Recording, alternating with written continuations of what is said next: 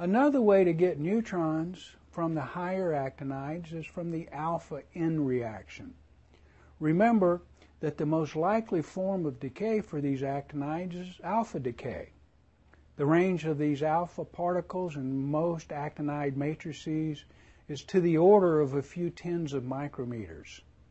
Some of these alphas can interact with the nucleus of the neighboring actinides in the matrix and produce neutrons.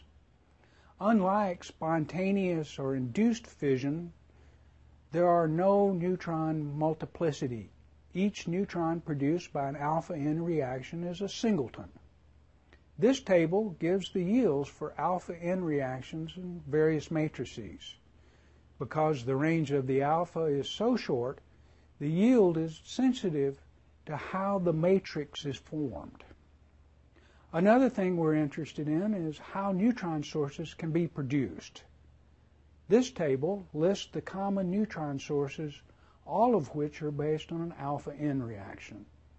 As you can see here, beryllium is an all-time favorite as a target because it readily produces neutrons. Lithium, carbon, fluorine, and sodium will also work as alpha N targets. We see that the yields and the average energies mostly depend on the target material. These alpha N sources are even more dependent on geometry than the alpha N reaction with neighboring actinides. You have to get the alpha out of the actinide and into the target, and you only have tens of micrometers to work with. This graph gives you the measured neutron energy spectra from various alpha beryllium sources. It looks vaguely like a fission spectrum source in that very few neutrons are produced above 10 MeV. But in general, it's a much harder, meaning more energetic spectrum than a fission spectrum, and the average neutron energies are well above 1 MeV. Another thing that happens with all these alpha decays is that the energy has to go somewhere. As we've seen, a very few of these alphas will produce a neutron through a nuclear interaction, so most of the energy from alpha decay shows up as heat.